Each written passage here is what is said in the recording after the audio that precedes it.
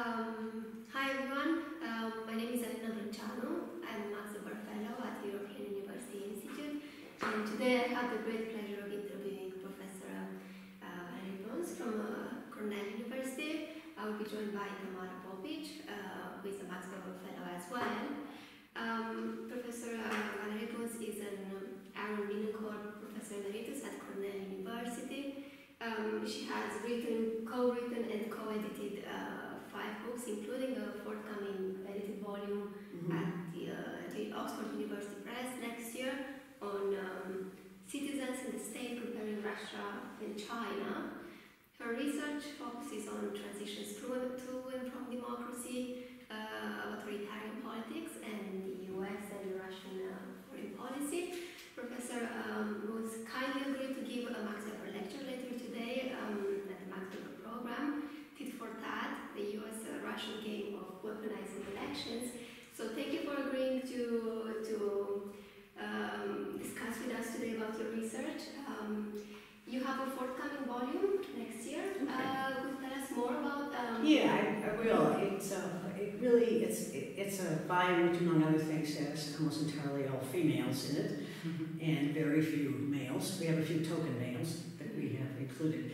But it all came about with 3 of us, who, one of whom is Carrie Queso, who's a former student of mine who works on Russia and China, and actually does comparative work on both of them, and a colleague of mine who works only on China. And the 3 of us were talking about, in the old days during the Cold War, question we might return to, there were a lot of discussions of comparing the Soviet Union, then called, obviously, China.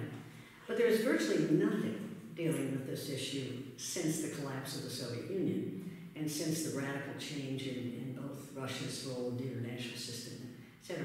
We were also very interested in the question of different forms of authoritarianism and looking at the Russian case, which is a competitive form of authoritarianism, which say of national elections that are competitive. It's not on an even playing field, but they're competitive.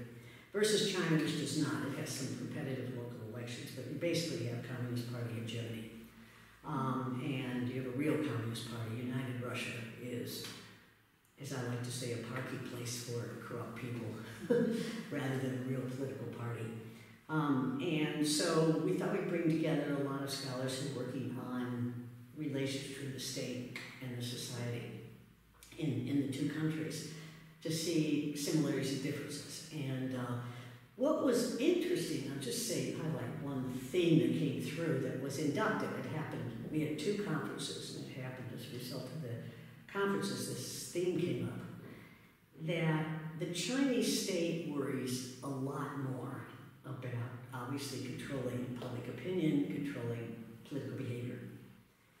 And they work hard to co-opt people. They work very hard to co-opt people.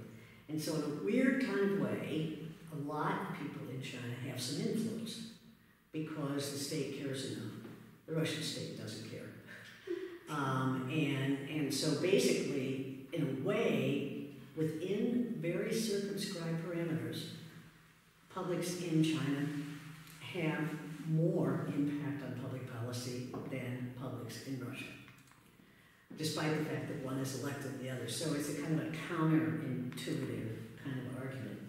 So anyway, it's coming out next year, but it was just fascinating. It was mainly young scholars. And it was just fascinating looking at the work they had done in Russia and China. We have some chapters that are comparing the 2.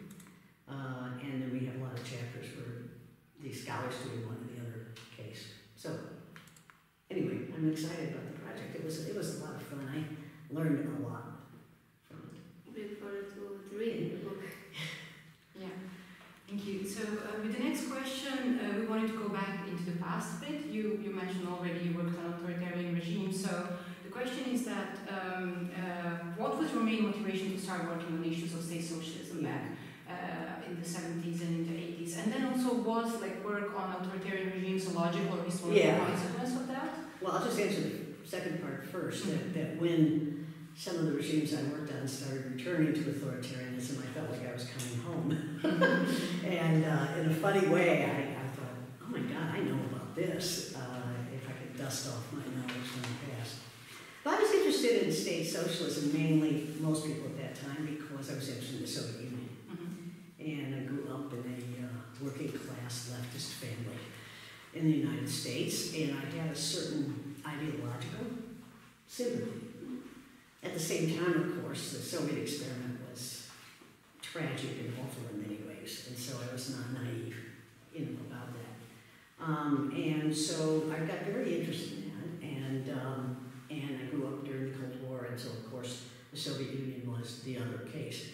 I also have a kind of a contrary streak in my work and the way I've lived, and oppositional maybe. But there was a contradiction that ran through the study of the Soviet Union and Eastern Europe at the time during communism. The Soviet Union was a disaster. It was going to fall apart. It didn't make any sense. It was it didn't fit with the way humans work and blah, blah, blah, all this stuff.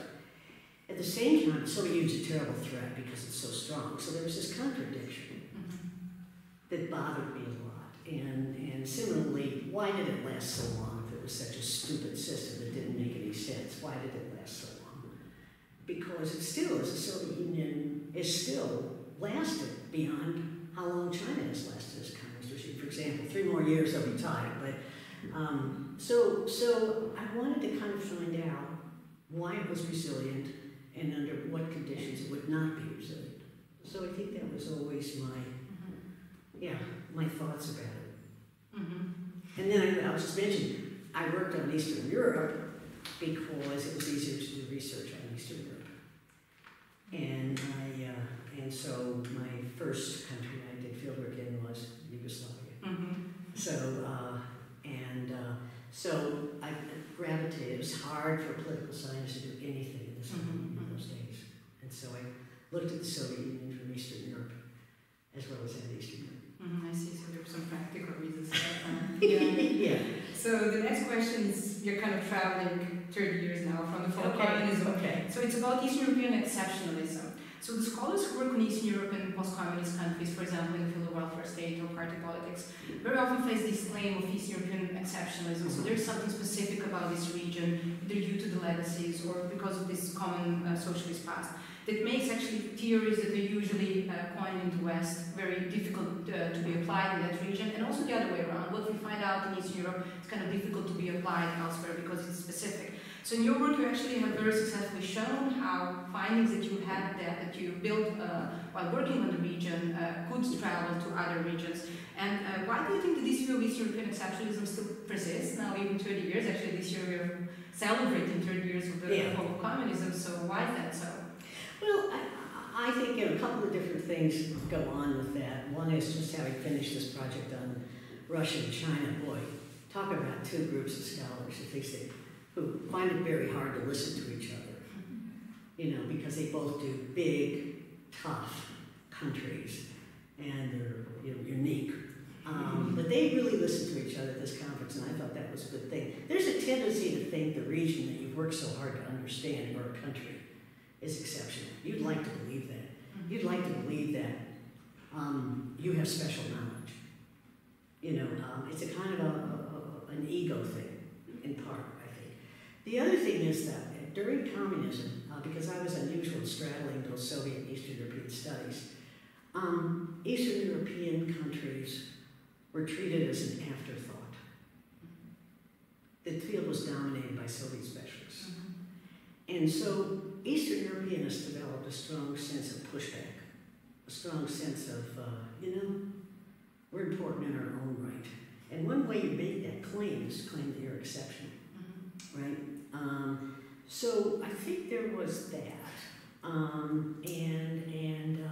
But I think at the same time, what hit me, someone said, and I've never been able to trace down who this is, it was an economist said this to me from Eastern Europe. When communism fell, and it was a he, I remember that, and he said, what we created under communism was a museum of the Industrial Revolution. And it hit me so hard because I grew up in Detroit. I knew what the Museum of the Industrial Revolution looked like. And I thought, maybe that's it, maybe that's how I fell in love. I knew where I was. There was this connection, Yeah.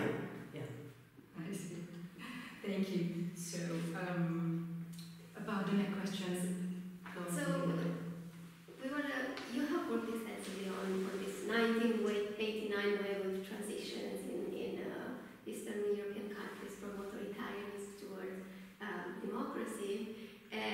you know the region quite well. 30 years later, we're in 2019, so 30 years have passed. How do you characterize the social and political situation in Eastern Europe now, in 2019? And I would like to link this question also to two particular cases in Eastern Europe.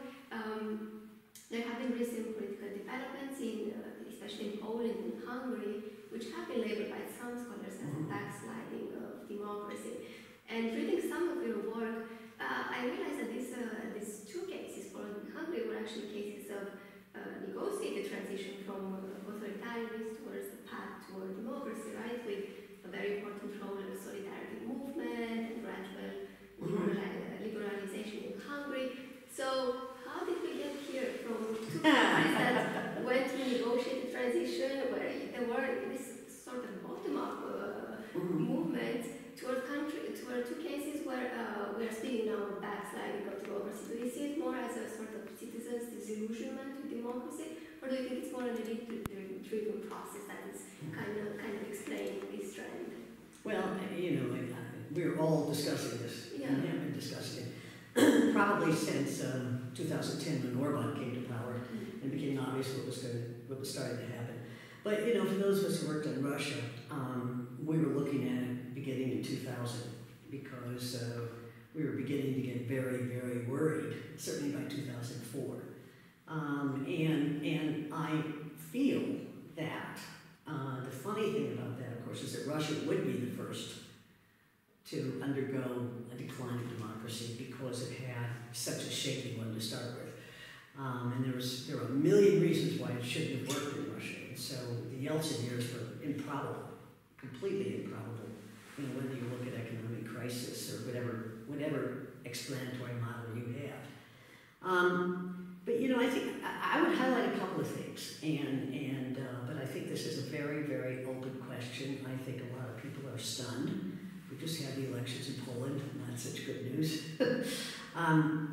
One thing I would say, because of what's going on in the United States, where we're having a democratic breakdown as well,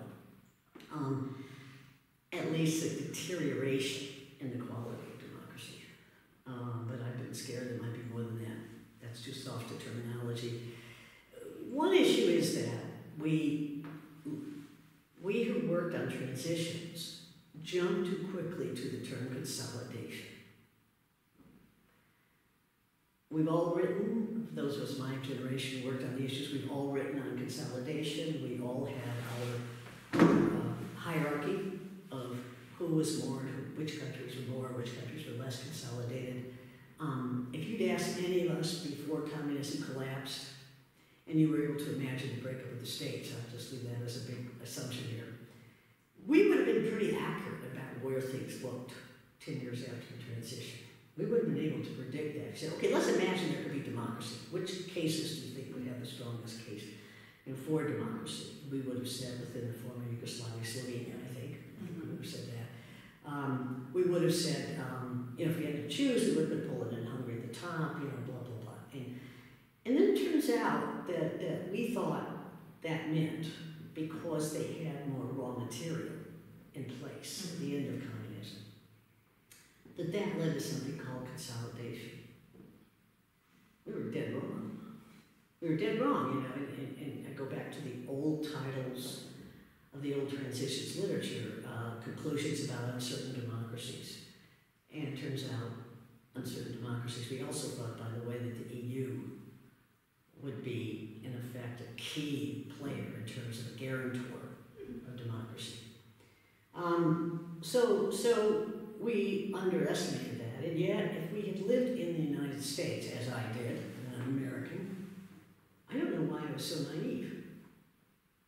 I mean, the United States was not really a democracy until 1965, because it did not have free, open participation by all citizens. It did not, until the Voting Rights Act. And now we're facing a crisis that's been going on actually for some time. It's gotten worse in terms of excluding parts of the population from full-scale participation. So an American, of all people, they say, oh, America's the oldest democracy aside from England. Well, American of all people, I mean, we should have thought, yeah, well, democracy is a moving target. Democracy, you can improve it, go downhill. You can do all these things. It's not a linear story. So we had reasons not to be so naive. We really did. And yet we said, oh, well, home free. They will be on a sustainable democratic course. So that's one issue, is that we got trapped in something that's bothered the social sciences for a long time, and that is linearity. That task is done, let's move on to the next one. And it didn't work that way. So that's one thing. The second thing is that there is a certain, it seems to me that what happened in Eastern Europe, we just focus on Poland and Hungary, that the process of integration of the European Union, the process of globalization, the economy, all these processes were fundamentally counterposed with a strong sense of national identity and traditional culture. And people did not exchange one kind of cultural and economic force-fed project for another. The Soviet bloc had a vision of where you were supposed to go, and so did the EU. And so what you got was a loss of national steerage, and you're finding that all over the world for a reason. Number two, let's also be clear, and I don't want to get too much into the details, there's also the Russian side and social media, which has done an extraordinarily effective job of playing into grievances already there. And it's very, very hard to measure, very, very hard to nail down. What really strikes me when I look at Poland and Hungary is how much the coalitions in support of these dangerous leaders in both countries look like Trump's coalition in the United States. It's anti-urban. It is rural and small town. It has a whole series of characteristics, grievances against immigrants, a variety of different things, which are pretty familiar to those of us who worked on nationalism. Looks familiar. It looks like the structure of Milosevic's support in Serbia. It wasn't Belgrade ever, but it was a lot of other small towns, etc. So I think a cleavage that we kind of thought, and this is a linearity problem again, a cleavage that we kind of thought, well, modernity is one. Well, no. It didn't really win completely, or it didn't bring everyone in. I think there's also, I'll just say a final thing here because I don't want to talk too long. There's also a generation issue that many countries are facing. So, for example, Trump's support is old white guys. I'm married to an old white guy. I have nothing against old white guys. But, there are a lot of mad old white guys running around, apparently. And so there's that. But there's in Eastern Europe, the people who have seen the most change, you could make arguments about the contrast with communism, etc. That younger generation doesn't have that advantage. The younger generation has higher expectations. In the U.S., we're seeing a real slowdown in social mobility for young people. They're mad, but they're moving, because it's the U.S. context, they're moving left, not right. But I think that there's a lot of stuff that is in the stew here, a lot of ingredients. But I think, we were blind in the U.S. too. We were blind to a lot of developments on the ground, and we weren't unpacking, among other things, public opinion. And one thing I haven't mentioned that I think everyone agrees on, at least right, is that we've had a disintegration of the political party system and the cleavages upon which they rest. And Fidesz in Hungary, give me a break. That's not really a party. It's, United Russia, not a party. In the Polish case, Law and Justice is somewhat more of a political party. But the traditional party structure is a mess. And it's not there to organize party's interests it's not there to represent. And that's because the cleavages, the world in which we live, are not the traditional cleavages upon which that party system is based. So we'll stop there. Well, maybe too long an answer. Yeah, no, perfectly fine. So now we move to your Max Weber lecture. Actually, you will deliver it later today. So in your lecture, you used the term weaponizing the election to actually describe the US-Russia, what you call tit for tat game between these two countries. So would you say that this instrumentalization of democratic elements such as the election in order to interfere in the politics of another country is something specific with the relationship between these two countries, or it's more a sign of a new phase in the post-Cold War era? And also, what in your view are broader political consequences of this tit-for-tat game? And also linked to that, and you already did mention something about it in your earlier answers, what in your opinion right now are the prospects of a color revolution in Russia? Because throughout your work, you kind of did change your view of how likely it's to change to happen in Russia. So what is your point of view right now, and how much this relationship between US and Russia can have an influence in that? Yeah, I think the US and Russia, because they are in different ways, at least major powers, but in different ways, they are in a situation where what happens to the other one matters, and that is reminiscent of the Cold War. But I think that, we'll argue today has to do with the fact that elections are weaponized in the United States because the struggle over elections is really a struggle over who votes, who has the right to vote, who turns out. Who turns out is always an issue in democratic elections, but in the U.S. it has really to do with, it's much harder to vote in the United States than in Europe because it's much harder to register. More obstacles are put in place, and those obstacles, unfortunately, are largely, I will say, put in place by the Republican Party because they want to demobilize certain segments of the population.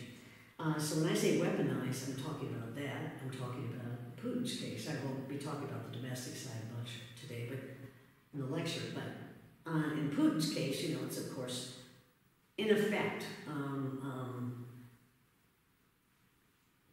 using elections to create what Beatrix Manapoloni argues in her work, an aura of invincibility. In other words, why bother voting? Mm-hmm. It's what Milosevic did, too. Why bother voting? Putin doesn't usually steal elections. He doesn't have to. At some point, he will have to very soon. And that's when things are going to get ugly. But there is, again, using elections to, in effect, maintain and build coalitions. That's normal.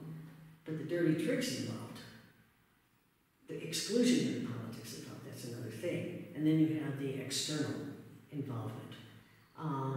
Boris Yeltsin, 1996, I'm not sure he would have won that runoff without American help.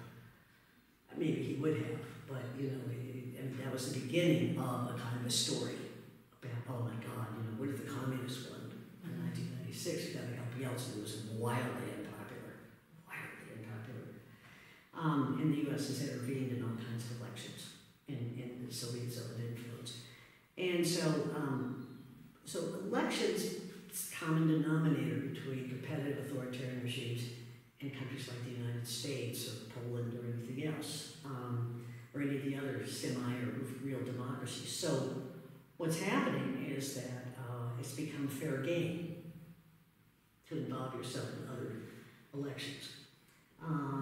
And so I think that is a very, very, very dangerous development because we expect elections not just to choose leaders but to transfer legitimacy.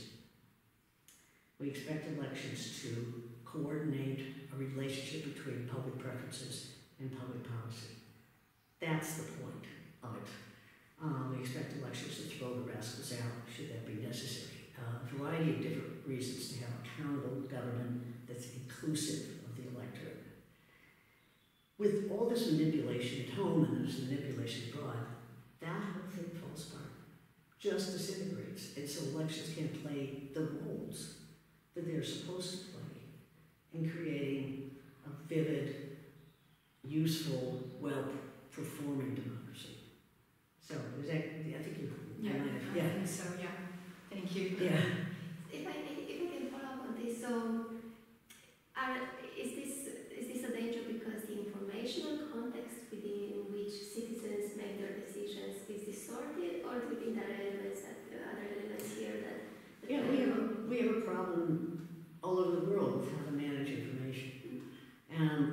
watching, I don't mean to keep bringing up the U.S., but I've become incredibly interested in U.S. politics as an example, but watching some of these Republicans with their conspiracy theories, I'm sorry, but it's just too crazy to be believed.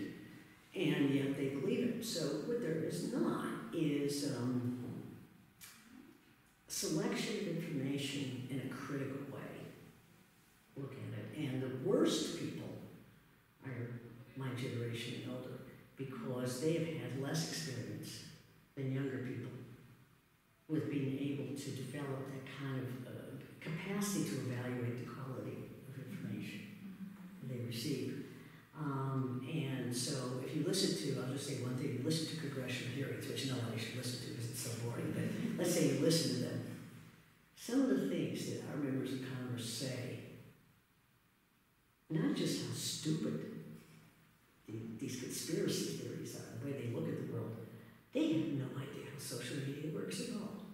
They are clueless about all of these things. So how can they possibly make good decisions?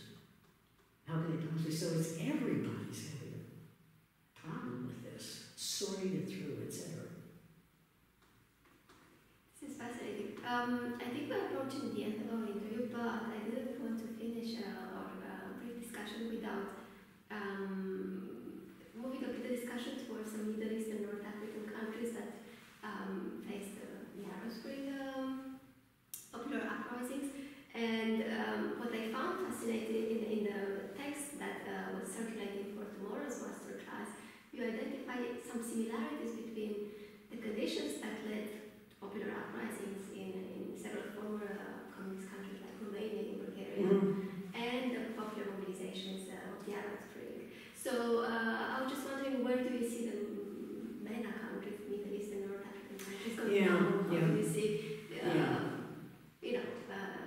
politics and democracy in this region? Well, let me just say, I should say one thing you asked about color revolution. I wrote a whole article on this in Daedalus, and I just want to say quickly, we're getting there, and you know, some of the pieces are getting in place in the Russian case, and it will indeed be.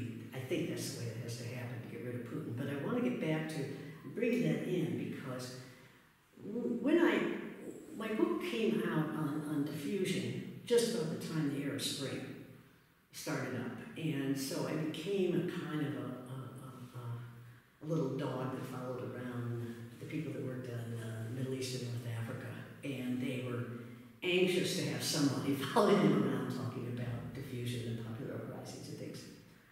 What struck me, and actually I want to just tell a little story. I was in Belgrade, and about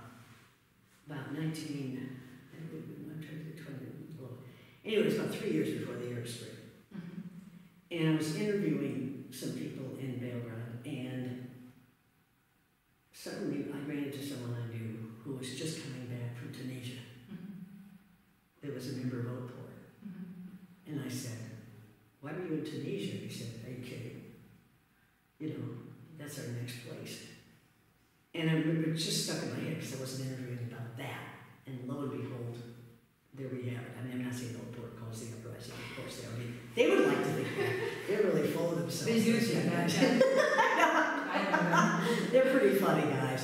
Anyway, I don't know guys that are written. So what hit me when I started, it was very interesting hanging out with people who work on the Middle East and North Africa who think they're exceptional. All their countries are exceptional.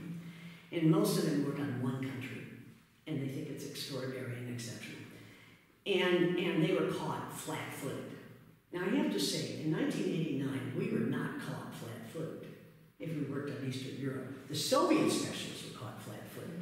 You know, they didn't, oh my God, this is unbelievable, what are we supposed to do? But a lot of people worked on Poland and Hungary especially. We were waiting for something, some kind of transition, not that we predicted when or exactly how, but we knew something was going to happen at some point. We were not confident in the ability of the system to survive any stressors. When I started talking to people who work in the Middle East and North Africa, I started reading broadly in it. It was fascinating work. Boy, they were so ill-prepared for change. they thought of authoritarianism as profoundly resilient. So then I started going to these conferences when the events happened, and it was very interesting because I said a couple of things right away. I said other things, but of course I conveniently remembered a couple of things I'm glad I said. And one of them was, I said, except for Tunisia, you've got a problem with that military. We just didn't have that except in the former Yugoslavia. We didn't have that in Eastern Europe. It just wasn't the same structure in terms of the way the governments ruled under communism. And I said, until you get the military on your side, I don't know. I thought that wasn't good. The other thing is the opposition was not very developed, more so in Egypt than anywhere else, but to some degree Tunisia, but otherwise. And I looked at it and I thought, okay, this could be 1956. This could be 1968. This could be 1980. In other words, the earlier crises in Eastern Europe that did not go anywhere, aside from invest in the long term in the development of opposition, or the Croatian crisis in 72 or things like that. It could have, so prior crises invested in a certain dynamism of the opposition. They had to learn because they lost. The regime didn't learn much, but the opposition did. You did not have that track record in the Middle East and North Africa. You did not. I mean, Tunisia was, you just didn't have it. I mean, in Egypt, you had a fairly strong labor movement, so you had something there. But for most of those countries, no. So that's what hit me at the time. I said, you've got diffusion, and you've got the spread, but the diffusion wasn't as deliberate, as well thought out. They didn't have a formula quite. The Egypt approach, Friday prayers and some things like that had a sort of mobilization dynamic to them, a repertoire. That passed on to some degree, but you didn't have what we called Sharon and I called in the book the electoral model, where you had a whole to-do list. This is going to work, but these are the things you have to do if you're going to use elections to overthrow authoritarian rulers. They didn't have that in the Middle East and North Africa. So it was really different. The other thing is that they didn't have a Soviet Union. Ultimately, Gorbachev was the guarantor of what happened in Eastern Europe. And you can't congratulate him enough for that, in my opinion. But he was the guarantor of it. The Yugoslav case is different because it wasn't a plot. But anyway, he was very important at critical stages. He and Shevardnadze. You had Saudi Arabia, which did not want diffusion. So the largest power in the region was, to put it mildly, authoritarian, not to mention patriarchal and everything else. Kills journalists, you name it. So you didn't have that regional substructure which facilitated, a continuation of the process. It's very important. So I think we're at the end of the interview. Thank you very much for having You're joined quite us welcome.